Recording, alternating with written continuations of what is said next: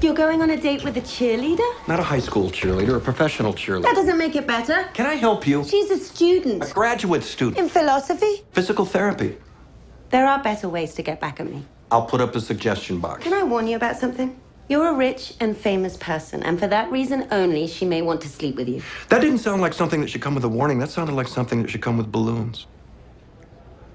I loathe you right now. You've got ink on your face. I work with pens. Get a grip. Yeah, I know. Hello. Whatever.